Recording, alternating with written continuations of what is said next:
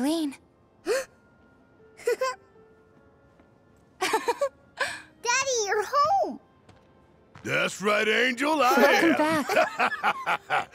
Have you been a good girl? Yeah, I've been helping Tifa. Oh, you did you? Well, well. You made it. Where'd you get that? I can't remember the last time I saw a real one. Huh? How sweet. When did you get so thoughtful? Guy can change. Has been 5 years. Huh? I need to talk to Barrett. Right. Come on in. Once. So then, what can I get you? My money. I'm still waiting on it. Right.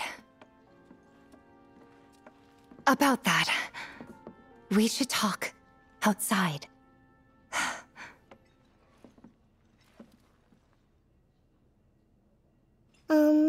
Daddy? Did the people who died all return to the planet? Of course.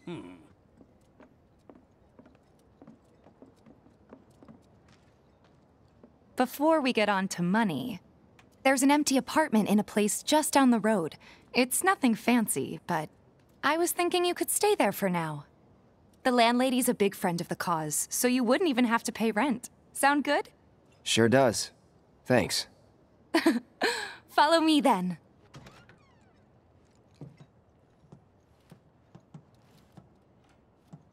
It's a little bare, but should be enough to get you through the night. If you want anything else, we can always get it. There is one thing. My money. You guys owe me 2,000, remember? I do.